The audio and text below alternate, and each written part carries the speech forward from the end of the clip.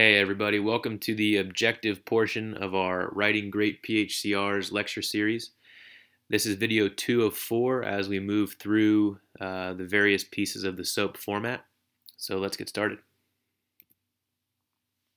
So what is objective information? Well, when it comes to writing a PHCR, objective info are the things that you see and do. They're the things that you observe based upon measurable facts. And if you're confused a little bit, don't worry, we're going to explain everything a little bit further and give you some answers to your questions. So what should you include in the objective portion of your charts? Well, state where you arrived. Was it a home? Was it a business? Was it clean? Was there things strewn about? And you got to describe that scene. As a chart reviewer, I'm always looking for people to paint a good picture so that I can picture myself in their shoes in front of the patient. And it's okay to include lots of detail about the scene and where you showed up. I obviously want to include details about the patient, and go ahead and include details of what you saw as you first approached them. Did the patient track you as you entered the room? Were they conscious? The things that you first notice as you walk in to treat the patient.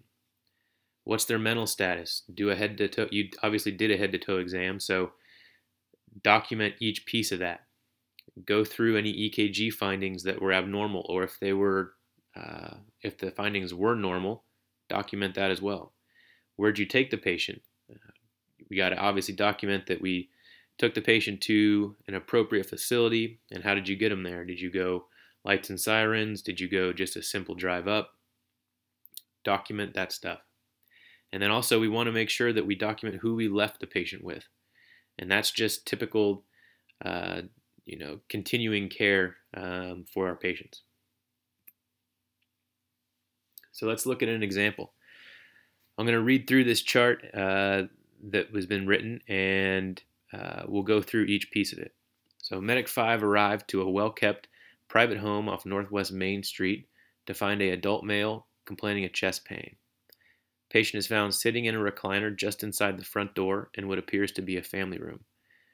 Patient's wife and daughter are on scene and tending to the patient on our arrival. Patient tracks EMS personnel as we approach. Once at the patient's side, we find an adult male whose appearance is consistent with stated age. Patient appears to be in moderate distress due to reported pain in his chest. Patient is conscious, alert, and oriented ×4 to person, place, time, and event, and answers all questions appropriately. So here you can see we've described the scene, we described what we walked up to, and we also talked about what the patient was doing when we walked into the house and how we found him and who was tending to him. So now let's move on to the physical exam. Airway, open and patent. Patient is able to speak in full sentences and swallow with no difficulty. Breathing, clear and equal bilateral breath sounds. No abnormalities were auscultated during our time with the patient. Circulation, strong and irregular radial pulses. Skin, warm, pale, and diaphoretic. EKG, 12 lead shows atrial fibrillation with no acute issues. Head, eyes, ears, nose, and throat, or HEENT. Pearl, or pupils equal, round, and responsive to light. No secretion seen coming from the eyes, ears, nose, or mouth. Neck, trachea is midline, no JVD, no accessory muscle use. Chest, equal rise and fall seen with inspiration and expiration. Abdominal, soft and non-tender in all 4 quadrants. Pelvis, stable and intact. Patient is able to stand and walk 3 steps to the gurney with no difficulties. Extremities, moves all extremities ×4. CMS ×4. Circulation, motor, sensory. And the patient is transported code 1 to Main Medical Center ED for eval of chest pain. Patient is left with ED staff after verbal report is given to RNs and MD. Patient is left with bed rails up. So notice how each part of the physical exam got its own line. That's really, really important. From a readability standpoint, it makes things much easier to see each piece of the physical exam components. And then we document where we took the patient. We document who we left them with and how we left them. And that's all really important stuff. So watch the patient interaction video again, and then complete the objective portion of your chart.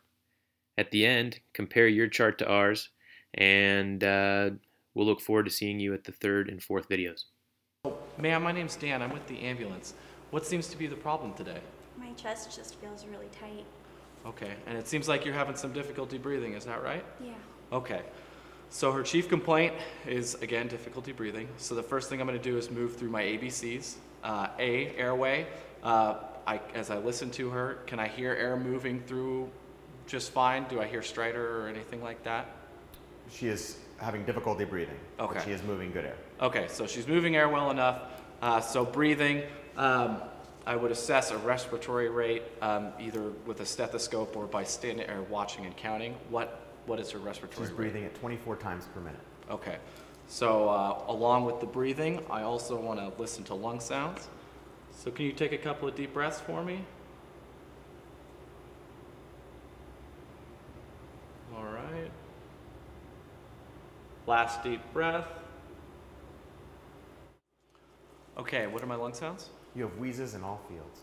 All right, based on that, I'm going to go ahead and put my patient on high flow oxygen right now. I'm going to use a non-rebreather and go at 15 liters per minute. You can verbalize putting the oxygen on the patient. Okay. So after breathing, we're going to move on to circulation. First, I'll check a pulse. What is my pulse rate? Pulse is present, and it's at 96 beats per minute. Okay. Do I note any major bleeding? No major bleeding. Okay. And then moving on to skin. Skin color looks pale. Do I note any cyanosis anywhere? No cyanosis. Okay. And as I feel it, does she feel warm? Does she feel cold? Normal temperature. Okay. And do I notice, is her skin wet? Is she sweating? Anything like that? No, normal. Okay. So I'm going to go ahead and make this a priority patient. We'll try and transport her as quickly as possible. So next I'll move on to my, my OPQRST. So ma'am, how long ago did this start? About an hour ago. Okay. And what were you doing when this started? What provoked this? I was just watching TV. Okay, just watching TV. And can you describe the feeling for me? Yeah, it just feels really tight in my chest. Okay. And on a scale of 1 to 10, 0 being not difficult to breathe, 10 being I can't breathe at all, where would you rate this?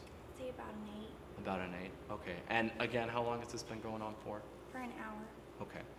So, and then after I've got my OPQRST done, I'll move on to my sample and try and get a little bit more information. So, do you have any allergies? Yeah, I'm allergic to penicillin. So you're allergic to penicillin. Are you on any medications currently? Albuterol. Do you take the albuterol? Okay. And past medical history? I have asthma. Okay, you have, oh, so that's probably what the albuterol is for. What was the last thing that you took as far as food, last oral intake? I had breakfast this morning. Okay. All right, and events leading up to this, what were you doing again that caused this? I was just watching TV. Just sitting there watching TV. All right. So next I would move on to my secondary assessment. For this patient, I really want to listen to lung sounds again and reassess that. So I'll listen again. Have my lung sounds changed at all with the oxygen? No, they're still wheezy. Okay. Has my patient's ability to breathe, does she feel a little bit better with the oxygen? She is breathing easier with the oxygen.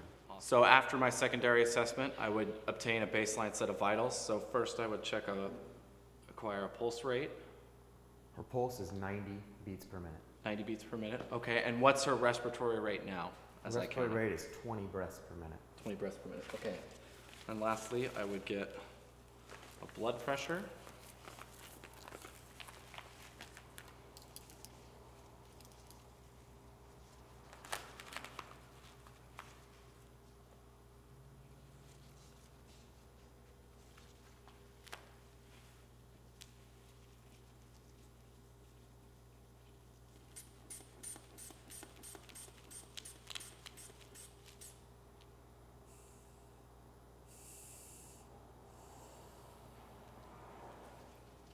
All right, and what is her blood pressure? Her blood pressure was 112/70. Okay.